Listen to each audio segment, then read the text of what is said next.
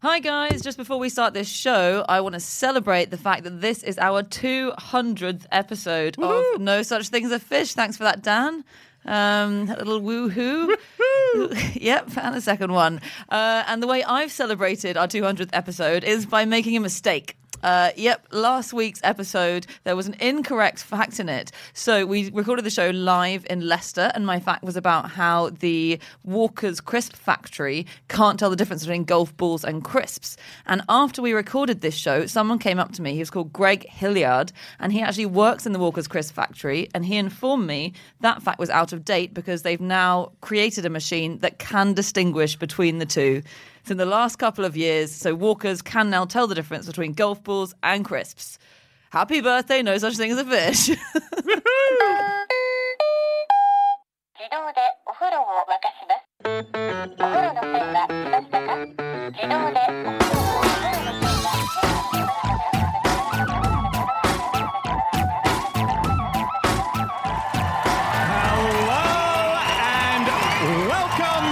Another episode of No Such Thing as a Fish, a weekly podcast. Guys, I'm trying to do the intro here. A weekly podcast coming to you from Birmingham!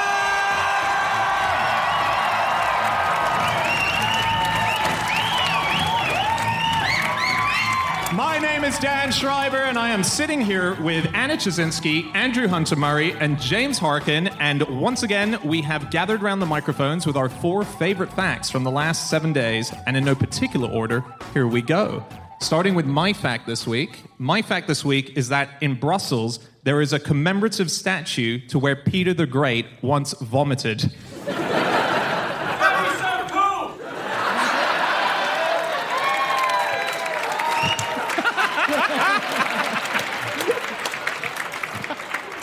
Anyone else want to vomit at this stage?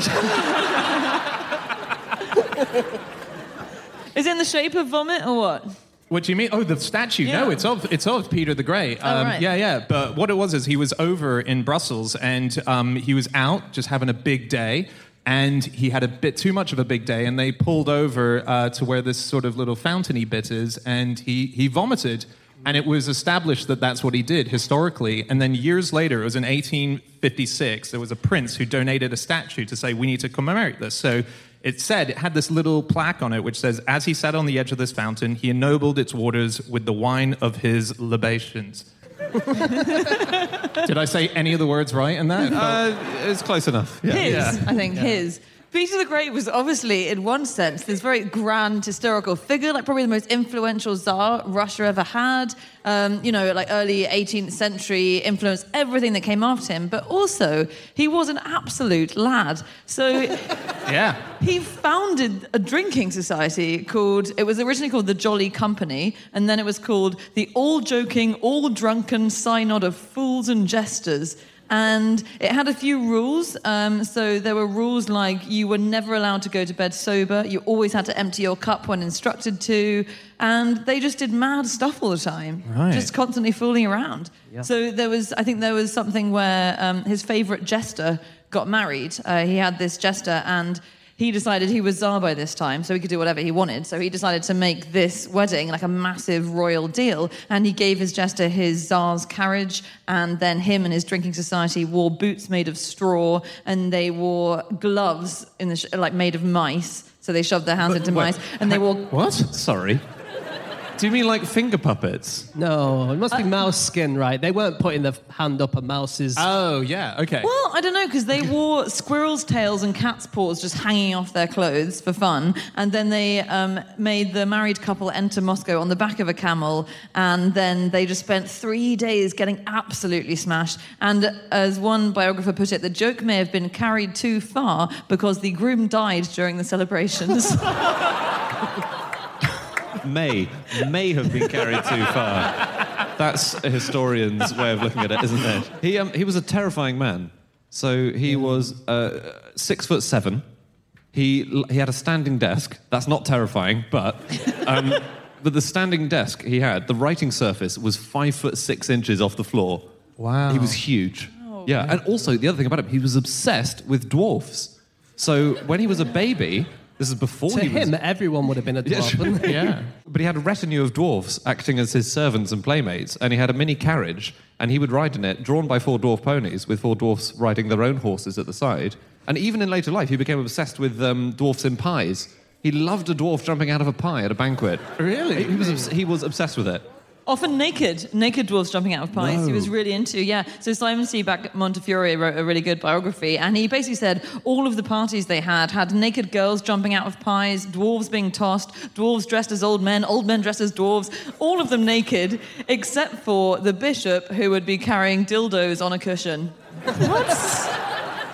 But that's the thing about it, is this thing that he did, this club, it was called a synod, wasn't it? And so it was basically to take the piss out of the church. Yes. And that's what he did the whole time. So instead of holy water, they would scatter vodka. Wow. And if you were ever caught being sober, you get excommunicated from his club. But the worst thing was, if you got excommunicated, you were barred from all the pubs in the whole of Russia. Wow. No way. Way. Wow. Imagine the horror, Anna. Listening at home, you want to be able to imagine the horror on Anna's face right now. He did another thing where, so he did a number of trips to Europe. He was famous for these massive trips. And one time he came back and he was so impressed by the clean-shavenness of the Europeans that he imposed a beard tax into Russia. But the way he did it was he came back and they threw a massive reception for him. And he was giving a sort of a rousing speech, and everyone said it was elation. Everyone was so excited. And then it turned to horror when he suddenly said, I don't want beards anymore. And he pulls out a massive razor, and he starts shaving the faces of people who were attending what they thought was just a pleasant talk of a homecoming hero, and they all left without their face hair. But he did the tax to start off with, and then when people started paying the tax, he just went, oh, I'm just going to ban them then. So he just didn't want beards at all, because he saw that as an example of the old Russia, and he was a great modernizer of Russia. So he had a law that everyone had to dress as either a Hungarian, a Frenchman, or a German. That was because he knew a very funny joke about a Hungarian, a Frenchman. But with the beard tax, the thing was, with the tax, they gave you these coins, and I didn't realize these coins are still in existence. This is from the 1700s, and you can see them. There's pictures online where it's like a sort of a goatee and a little, what's that bit called? A soul patch. Soul patch kind of thing, but like Satan would have, the more pointy one. A goatee. Oh, yeah, a goatee. Yeah. So that would be on the coin, and you would carry your coin around with you. So if you were seen in the streets with a beard, they'd go, where's your coin? And you'd look around for the coin. And if you didn't have your coin, they'd shave your face on the spot. Oh. He took Russia back 5,000 years, as well as being a massive modernizer. What do you mean? He left Russia in the year 7,206. And he got back and he said, I don't want this anymore. Because Russia used to begin at 5,508 BC. And he left Russia for the West, and he found, it's 1,700 here. Well, I prefer this. And so he came back and said, right, it's 1,700. Forget the 7,200 nonsense. Changing it. Beards don't exist in the future. That's so cool. So he just altered time. Yeah. And he trained as a shipbuilder. Did he? So when he was touring Europe, he personally went to a shipyard and just worked there in Amsterdam for months. And he cooked his own meals, and he lit his own fires, and he ignored anybody who called him Your Majesty. He answered only to Carpenter Peter. No way. He was very eccentric, but an incredibly practical man in loads of ways. Yeah. Wow. He also really liked cutting something else off people. So you would be actually thankful if he cut your beard off, because he loved cutting people's heads off himself. So usually, as a world leader at the time, people were beheaded, but, you'd get your executioner to do it. But he really liked to be there in the thick of it. And so he did lots of executions himself, and he was really fascinated by anatomy. Again, because I think he liked Europeans, and they were maybe ahead in biology. If he comes at you with a razor, at what stage do you know he's going to go for the beard and not cut your head off? Yeah. That's got to be absolutely terrifying. Comes out with a great big axe. No, this is just my beard axe. Don't worry. He had a mistress called Mary Hamilton, and then she ended up being beheaded, as lots of mistresses did. And when she was beheaded, he was there, and as soon as she was beheaded, he lifted up her head in front of the crowds who were all watching, and he gave them all a medical lesson on anatomy. So he turned her neck side out and was like, this is the trachea, this is, her carotid artery, and then he gave her a big snog, and then he dropped the head and walked away. He gave her a snog? Yeah, he gave her a big kiss on the lips. God. So this fact was sent to me by a listener of our podcast called Carrie, and I loved it because there are amazing statues all over the world that represent very odd things. I found one which I find I've been trying to track down whether the truth of this, which is George Washington in Trafalgar Square, very close to where we work in Covent Garden, literally a walking distance. There's a statue of George Washington there outside the National Portrait Gallery, and it was donated by the Americans. However, there was a sentence that George Washington said just before he died, which is, he said, "I would never will stand on British soil again." And as a result, it is said, and this is what tour guides tell everyone, that as they were putting down the statue of George Washington, they imported American soil, and sitting underneath it is American soil, so he still is not standing. No but way. What's under the American soil? It's more British soil. How far down does this go, basically? On vomiting, and on American presidents, actually, Ulysses S. Grant was president, and also he was prominent in the Civil War, in the American Civil War before that, and so he was a kind of a war hero, but at the same time he was an alcoholic, so he used to swig whiskey wherever he went, apparently, and at one point in battle, he vomited into his horse's mane. Whoa. Wow. Yeah, and just went on with it. What about George W. Bush? Was it George W. Bush? No, it's George H.W. Bush, wasn't it? Yeah. Who vomited on the lap of Japan's Prime Minister in 1992. And as a result, the Japanese coined a phrase, bushu suru, meaning embarrassing public vomiting. Or literally, to do a bush. Because that is frowned on, isn't it, in Japan? Yeah, actually everywhere. What? Oh, I've got so many apologetic texts to send. Do you know, he was so good-natured about that moment, though. So he kind of collapsed at this dinner. He'd been feeling bad anyway, I think because he'd just played a tennis match against the Japanese emperor and he'd lost. So he was feeling really unwell after that. And he collapsed onto the floor, vomited, passed out. And as soon as he woke up with the Japanese prime minister there above him saying, "You okay?" he said, "Why don't you just roll me under the table and I'll sleep it off while you finish dinner?" Really? Which is quite cool. Yeah. One thing about Peter the Great is at his parties, he would train bears to serve alcohol, and they would growl and harass at those who said no. So I thought I'd look at some other awesome parties. Mm-hmm. And I really like the engagement party of the newspaper magnate Gordon Bennett. He turned up at his own engagement party so drunk that he immediately urinated into the living room fireplace in full view of his hosts. And it's in the Guinness Book of Records as the greatest engagement faux pas. And it's supposed to be where we get the phrase, Gordon Bennett. Oh, yeah. Something bad, yeah. Wow. It's supposed to be. Wait, Guinness still accepting any advance on urinating into the fireplace? Sure. Okay. Go for it. I think we could smash that. During the gin craze, there was quite a few good parties. So this was in the 18th century, and a lot of people were drinking gin, especially in London.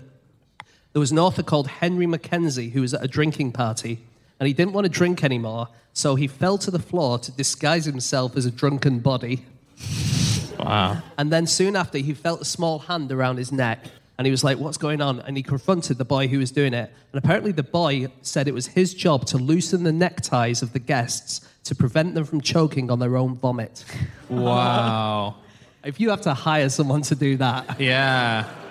I had at my stag do party. Oh, are we... Really? Yeah, just before I did my speech, my brother made me drink what in Australia is called a shoey, and they do it on the Formula One. You fill a shoe full of beer, and you have to drink the whole shoe of beer. So I did that. Right after I decided I'd say a quick thank you to everyone that came, and I did that, passed out, woke up in the morning and thought, oh, I did a pretty good speech last night, and my brother said I recorded it. I thought it was like about 2 minutes, 45 minutes.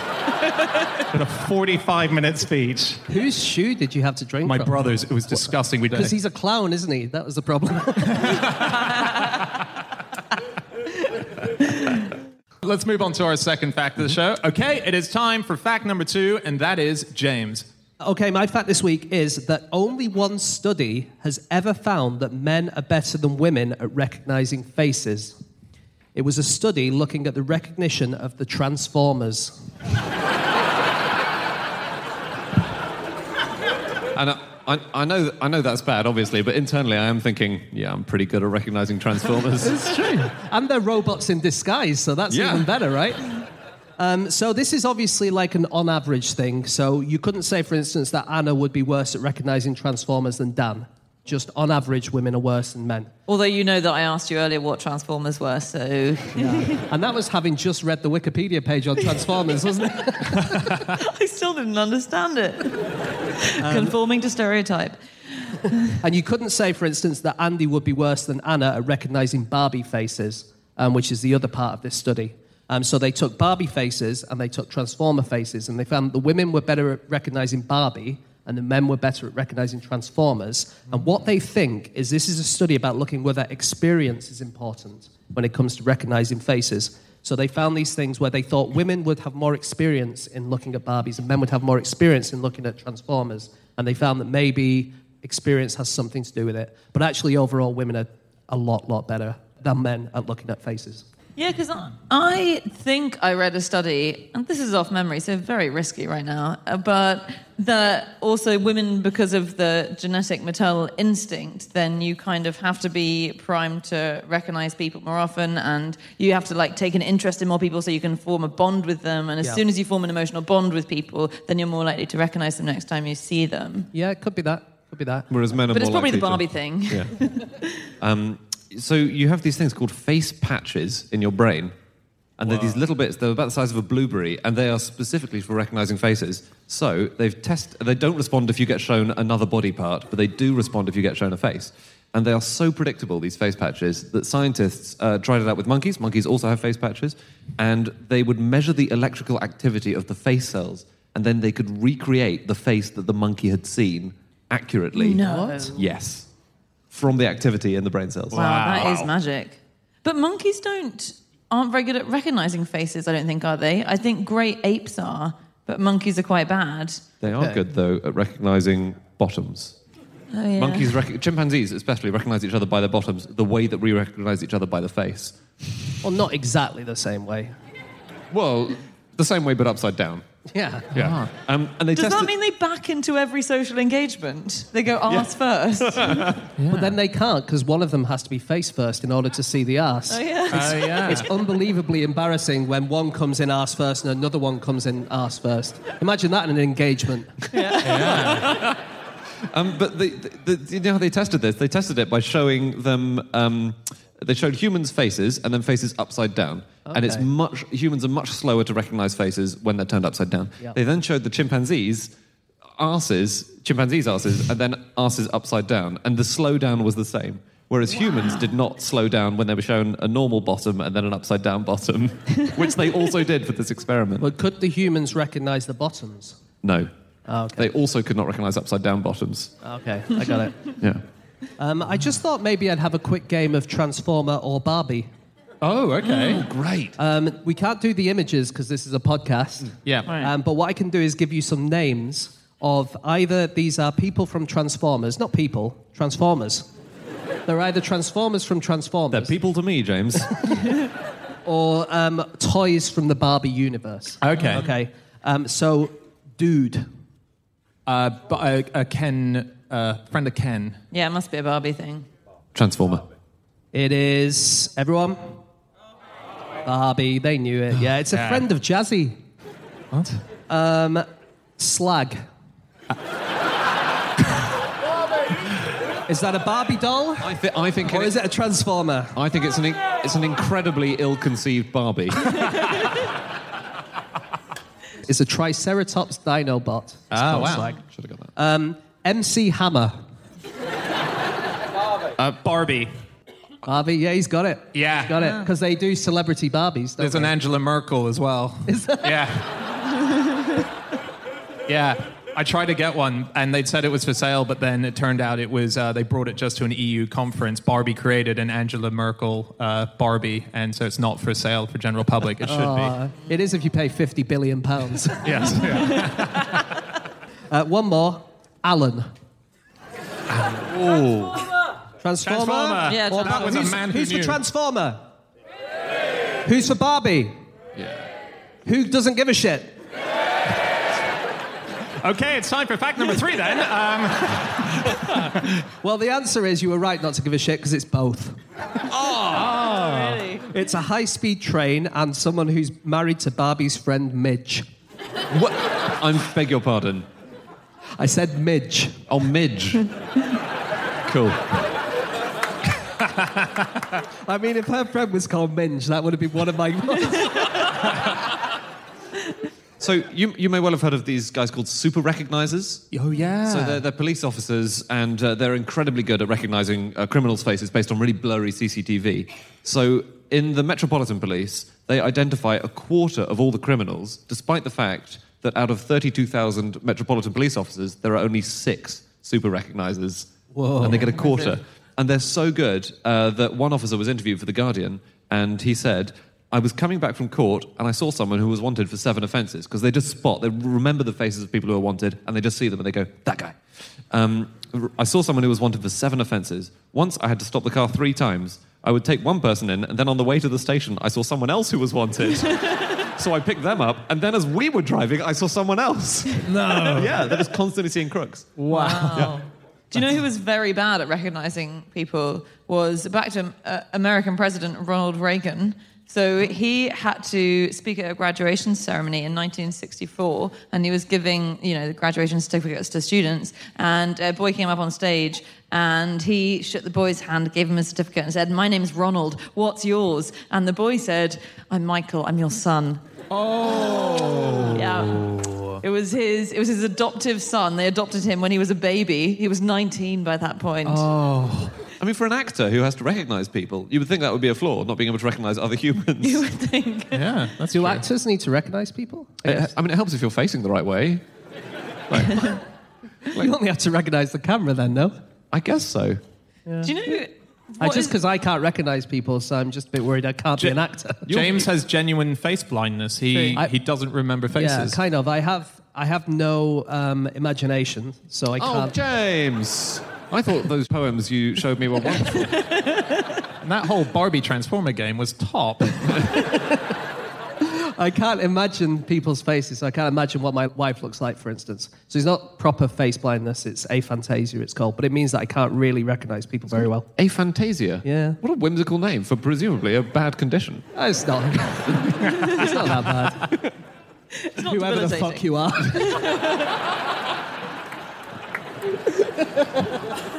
I'm your wife!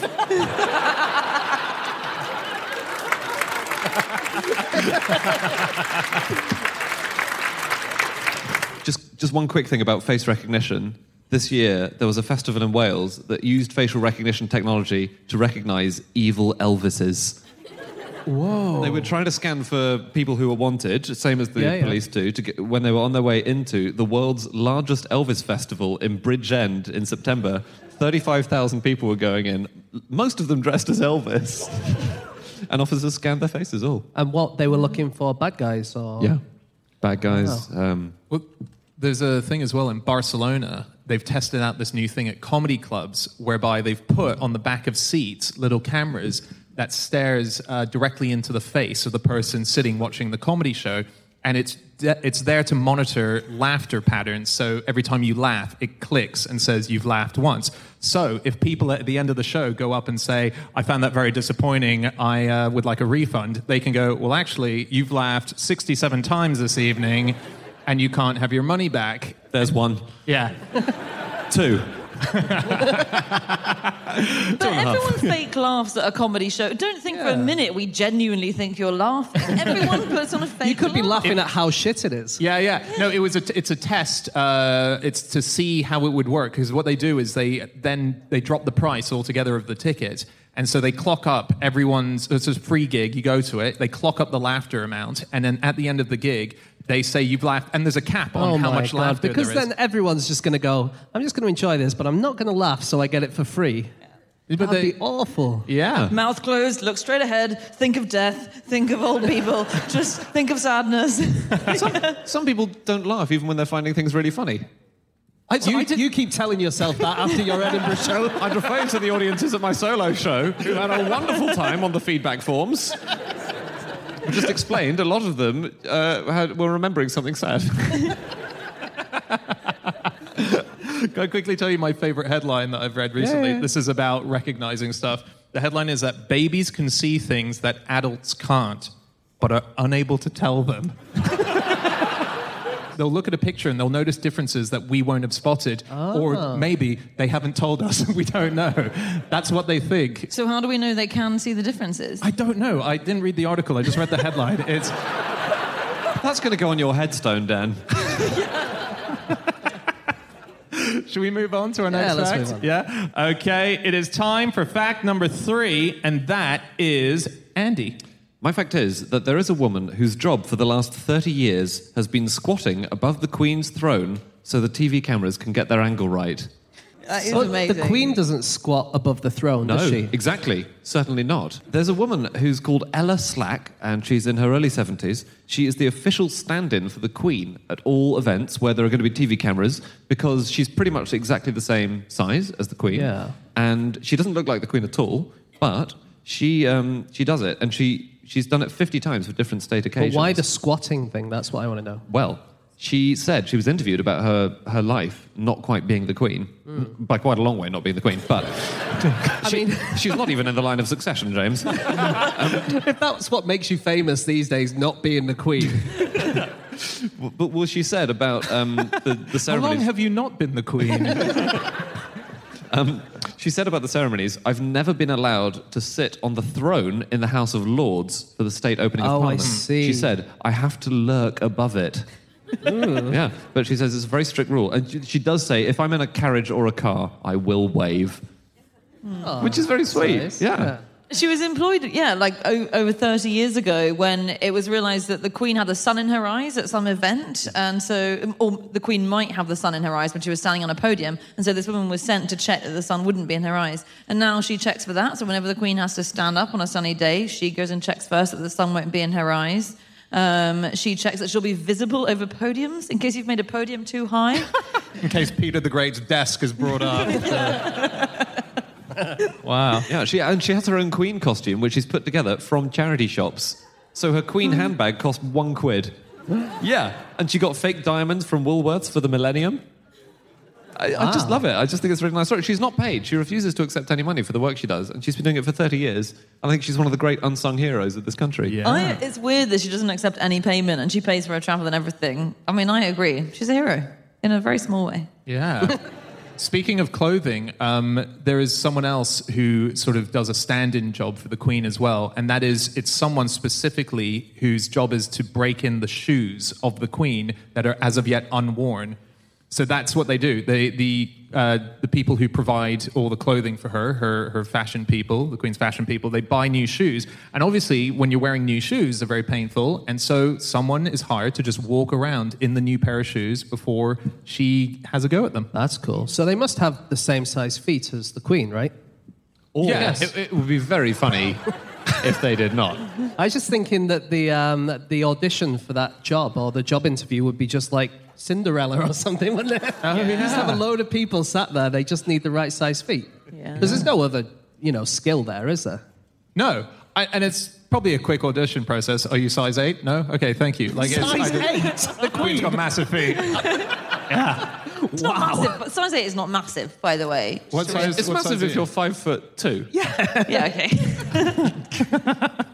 Do you know, so I was looking at sort of the reason this lady, Ella Slack, is she called? Yeah. The reason she does this, it's like to prepare for ceremonial events. And the royal family, they have to rehearse all the royal ceremonies quite a lot. And in fact, the Queen herself spent weeks rehearsing for her coronation in 1953. So she was really nervous about it, and she used to play recordings of her father's coronation over and over again. Her father was George, who had a stutter, and so it was quite difficult for him. She used to play recordings of his coronation as she paraded up and down what was called the White Drawing Room, because that had the same dimensions as the theatre in the Abbey where she was going to be coronated. And she timed herself doing it to make sure she was going to walk the right, distance at the right pace. And she got all her ladies in waiting to walk alongside her. And she used to wear her bed sheets as a robe, as her queenly robes, which is so cool. That is really cool. Do you know in 2012 there was a queen shortage in the UK? Sorry? There was a queen shortage. It was due to all the Jubilee stuff, and they needed Queen lookalikes. And basically, there's about a couple of dozen people who can do Queen lookalikes, and they needed them all the time. And they said the main lookalike company, Susan Scott Lookalike, said we could have done with double or triple the amount of queens. Wow. That is amazing. Isn't that Imagine cool? when the button was pressed, dispatch the queens. They all come out. What do you do? What do you do? What do you do? What a room! Do you think they've ever all been at the same place at the same time? I don't know, but I did read an interview with a Kate Middleton lookalike, and she says that one of the queens, or one of the Queen lookalikes, is like her honorary granny. And the reason is because they all hang out together, all these lookalikes. Of course you do. You would do, because you're all working in the same role, your kind of job. The Queen lookalikes and the Kate Middleton lookalikes will hang out with and the Pippa Middleton lookalikes, the Harry Potter lookalikes, the David Beckham lookalikes. They all hang out together. Why is Harry Potter at that party? That's breaking a wall of some sort. Because then that's the only time they can truly be themselves, because outside those circles, everyone's always saying, oh, you look just like Camilla Parker Bowles. What, to the Harry Potter lookalike? Have you ever thought about changing your lookalike, mate? You don't look like Harry Potter. They just on that subject, they do often, if they're a couple who are celebrity couples in real life, they will fall in love with each other and get married. I think there's examples of like a Katie Price and a Peter Andre lookalike when that was massive, falling in love because they did so many events together. When that was massive. Yeah. That was. Did you know by the A Whole New World album that they? So on Body Doubles, General Montgomery in the Second World War, Monty, had an impersonator who, for spying purposes, pretended to be him, and would go to different places so that German spies would think, oh, Monty's over here. And actually, Monty wasn't over here. Monty was over there, defeating the Germans. So the only problem was that the lookalike had a finger shot off in the First World War. So you needed to count the fingers on the fake Monty. Really? He had a prosthetic He will finger have made. worn gloves, though. He wore gloves or a prosthetic finger or something. And the only thing was, there was another body double who was called Keith Deemer Banwell, who looked exactly like Montgomery, so he was used as a lookalike. The only problem was, he was substantially taller than Monty, so he was never allowed on any account to get out of his car. Was really that good. Tex Banwell, or was that Clifton James? I think it was part of something called Clifton James was the first one with Clifton no finger. James. Yeah, it was called Operation Copperhead, and basically it was when we were planning, the British were planning attacks on the Germans, and it was dispatched people who looked like him to all parts of the world to make sure. But he was a drunk as well, so he was an absolute liability, I think. So funny, the idea of dispatching these fake Montys everywhere. Well, we've had intelligence that he's in Antarctica. Should we strengthen defences in Antarctica? Did you guys read about the Mexican politician who's actually looking for body doubles, or who was looking for body doubles?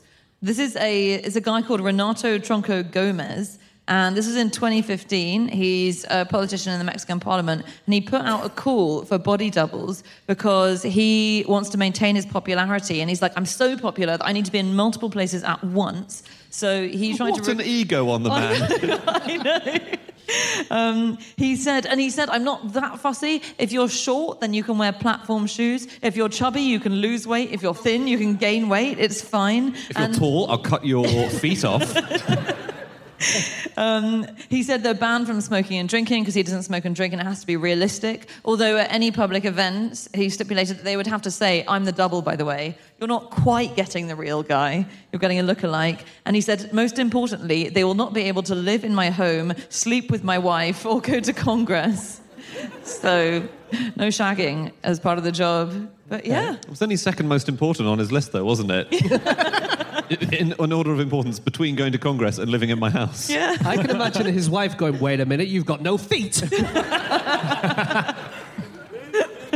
Hey, I read a thing, guys, which is that, so on the subject of body doubles, a lot of, in movies, there's obviously stunt doubles and body doubles for the biggest actors in the world. They all have them. And I started looking into stunt doubles generally for this topic tonight, and found this thing where there's a lot of anger amongst the Hollywood community of stunt doubles because there's no Oscar for stunt doubling or body doubling. And that is such a huge part of the movies. What you see in there is making people believe that you've been blown out of a window or that you've jumped out of... They have it for special effects. They have a special event, but they think they should have an Oscar for it. And I found that there's actually a big petition that's been going on. And as far as I could see, as of last year, they stopped pushing it to the public because they didn't get the 100,000 votes that they needed. So it's on a site where they've managed to get 87,393 supporters, and they've not quite hit the 100,000 that they need.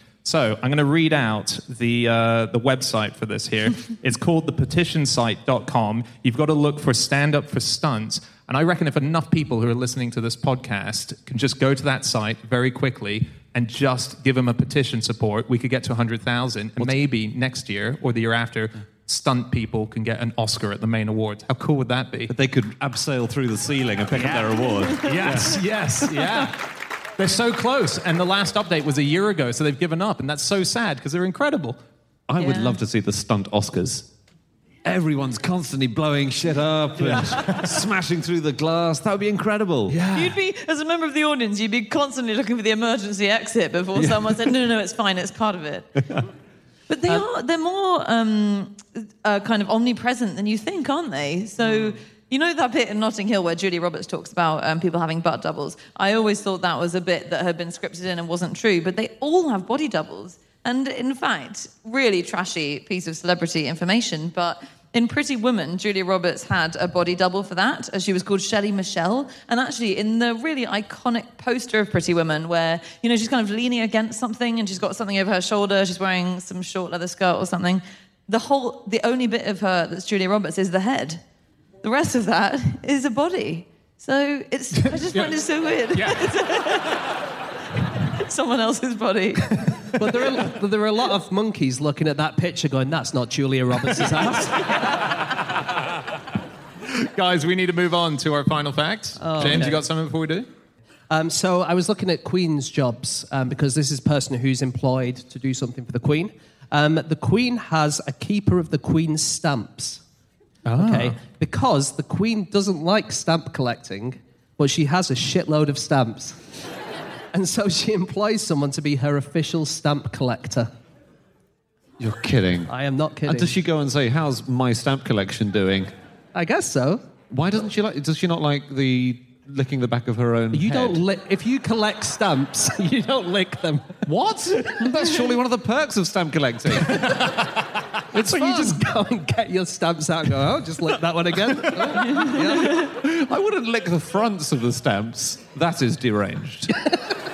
No one's forcing her to collect stamps. No, she has a collection that's already there, so she needs someone to look after it. But this guy does go and get extra stamps for her collection. Yeah. So he is basically doing a hobby for her. Yeah. It's like having an official jigsaw maker. Yes. Oh, but she does collect jigsaws. No, wait. The fact is she doesn't collect jigsaws. Sorry, it's not... No, hang on. It's better than it sounds. She doesn't collect jigsaws. She does jigsaws. She loves them. But to save buying loads of jigsaws, she gets them out of a jigsaw library.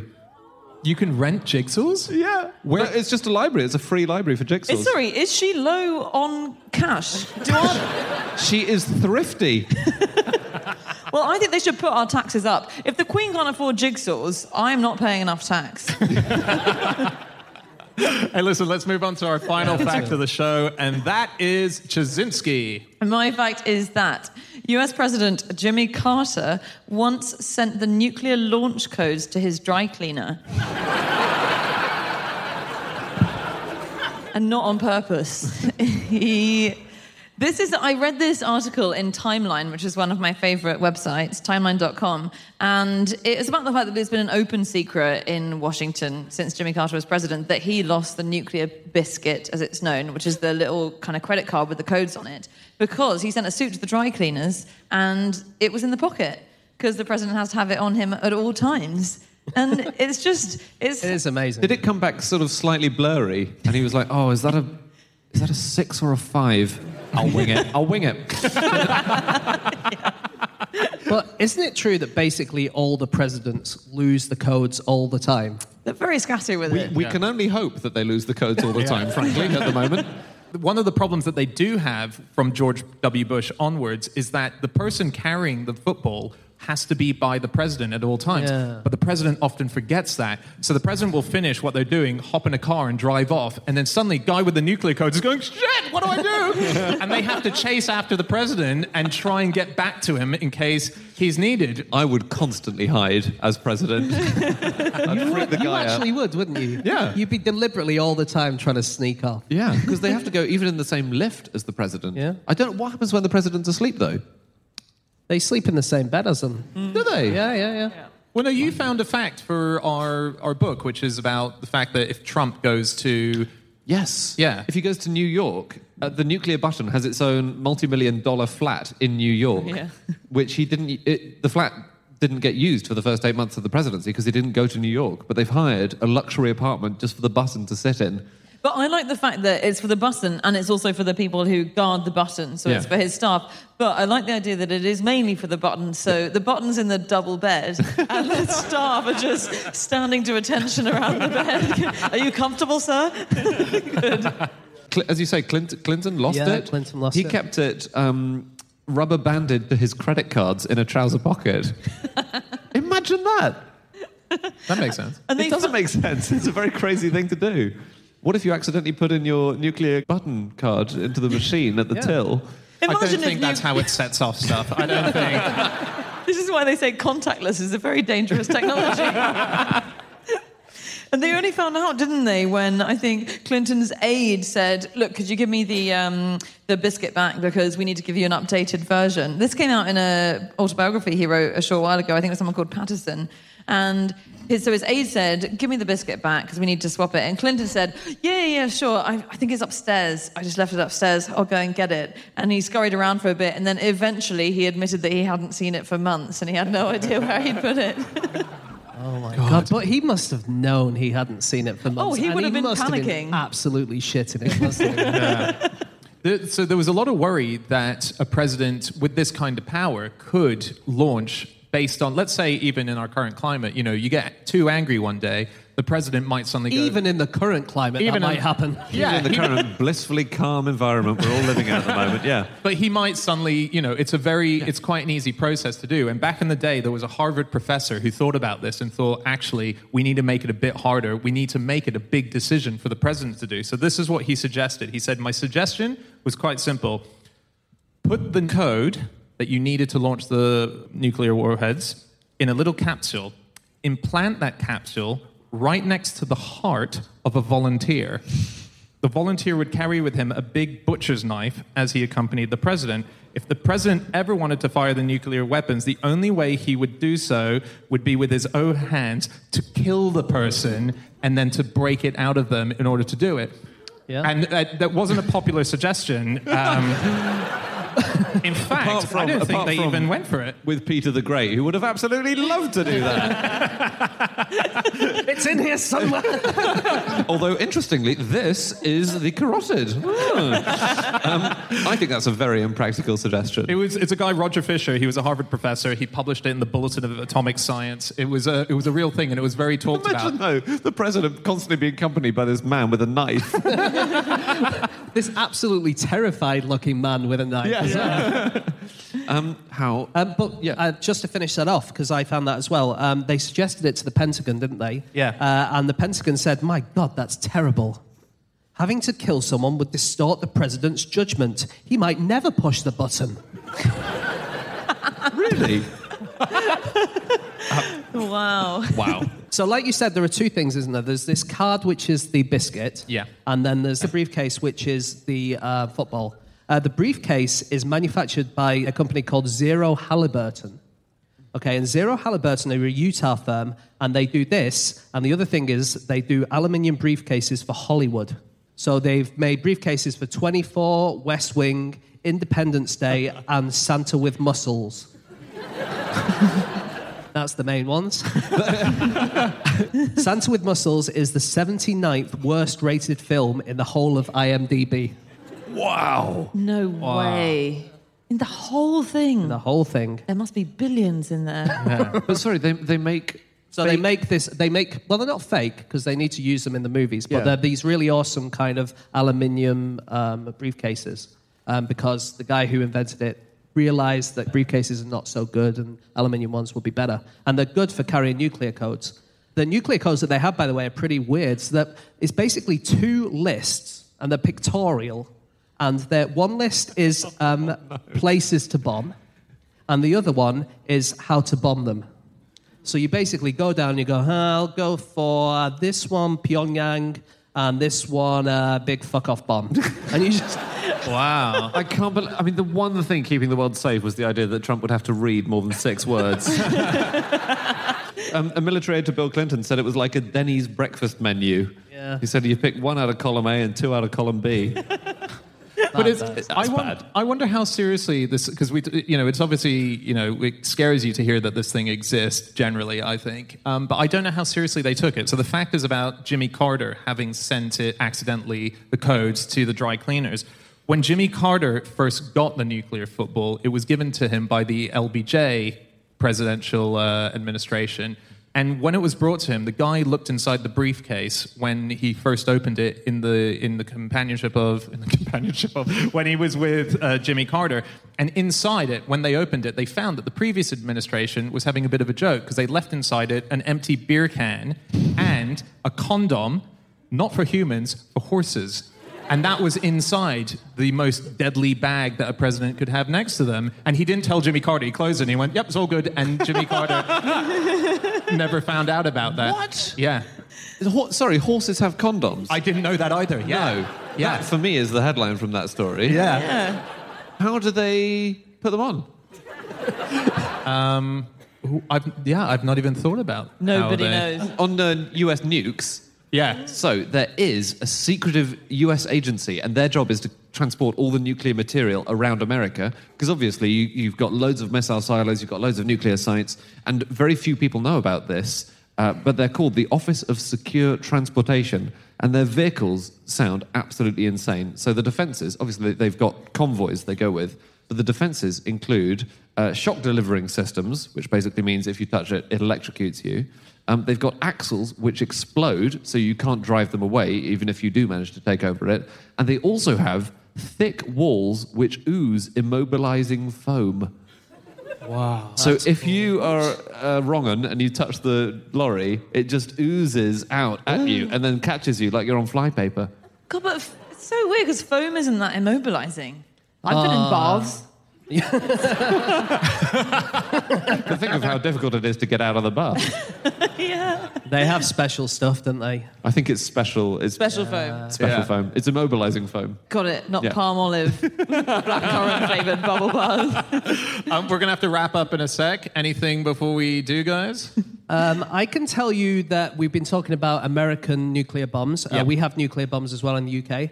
And it is technically legal for Prince Charles to set off a nuclear bomb. No. That's true. Reassuring. It's because he is the Duke of Cornwall. And if you're Duke of Cornwall, there's a few laws that you technically don't have to follow. And one of them is the Nuclear Explosions Act. Another one is the Data Protection Act. And another one is the Wildlife and Countryside Act. So it means as well as being able to set off nuclear bombs, he can share your email address with third parties. And technically, he's allowed to shoot a great crested newt with a machine gun.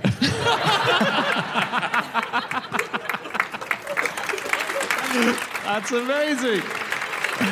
Okay, that is it. That is all of our facts. Thank you so much for listening. If you'd like to get in contact with any of us about the things that we have said over the course of this podcast, we can be found on our Twitter accounts. I'm on @Schreiberland, Andy. At Andrew Hunter M. James. At James Harkin. And Jasinski. You can email podcast@qi.com. Yep. Or you can go to our group account, which is @NoSuchThing, or you can go to our website, nosuchthingasafish.com, where we have all of our previous episodes. Also got a link to our book, which we're about to give a copy away to one member of the audience here in Birmingham. We asked you to send in your facts before the show started. And here we go. This is the fact. Andy, what is it? I've got it. I'm just taking the phone off airplane mode. Unbelievable. Okay, so this fact was sent in by a man called Stephen Connibert, and his fact is that the game Cluedo was invented by a Pratt from Birmingham. Sorry, that's a Pratt from Birmingham. Anthony Pratt from Birmingham specifically. And it was called Murder at Tudor Close. Wow, cool. Okay, well, if you're here, come and grab a book from us at the end. Guys, as I said at the beginning, we're going to be in the back. We've got books. If you want to get one, we'll be there signing them. There's hopefully, I don't know how much time we have, but we'll try and bang through as many of you as possible, and then we'll... Steady on, Dan. I mean, in the current climate, Dan. Bad choice of words. But Birmingham, this has been awesome. And by the way, just before we wrap up, because again, we're doing these bigger venues, we thought we'd end on something special. We have here tonight, as I said, the singer and songwriter, Emperor Yes, Ash Gardner is here. And we're going to go out by playing our theme tune live for you guys tonight as we go. Yeah. So please welcome to the stage, ladies and gentlemen, it is Ash Gardner. Here he is, everybody. And thank you so much, Birmingham. That was awesome. Thank you.